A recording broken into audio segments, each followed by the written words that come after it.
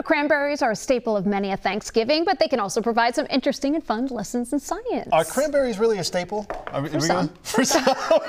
Kitchen Pantry Scientist Liz Heinecke here with us today. We're gonna have some fun with cranberries. We are. So, you know, I have some experiments for kids of all ages. So, for younger kids, they can do this float or sink experiment. So, if you take cranberries, if you take dried cranberries, they will sink to the bottom, right? If you take regular cranberries, if you've ever seen a cranberry bog, the cranberries float, right? Is that because they have water in them? No, it's because they have air in them. So I've cut some in half. Can you see this? I'll give you each one. Yeah. Can you see this? They have little air pockets in them.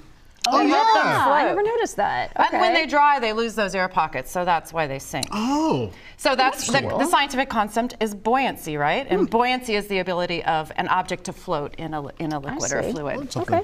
Okay, but you can make dried cranberries float. If you put them in carbonated water or soda, like if your kids have Sprite, go ahead and drop some cranberries in the carbonated water here.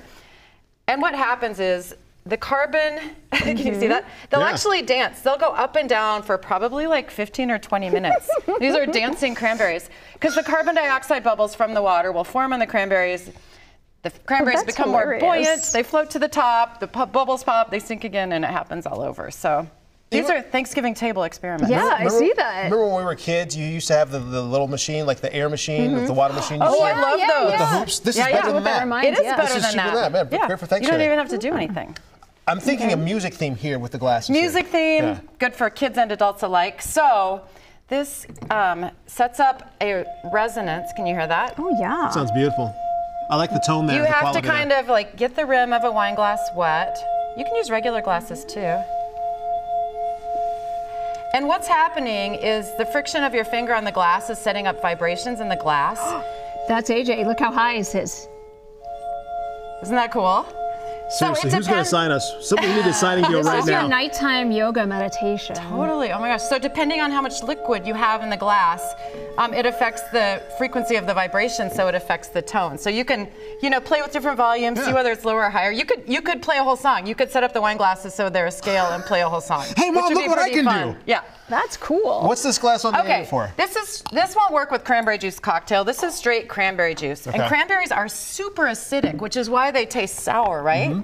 So what, Heather, you can even just... I love acid and baking soda. So go ahead. And it's also changes color depending on whether you put it in an acid or base. Friends, here you go. You ready? Go ahead and add it. We're adding baking soda to the cranberry juice. So, there you go.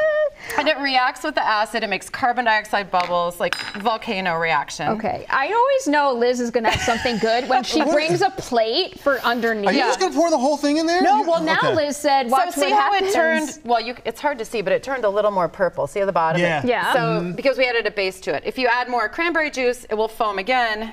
So go ahead and add a little more because it'll add acid if all the baking soda hasn't been used. Oh, yeah. I can tell the difference. Yeah. See how bright pink it is?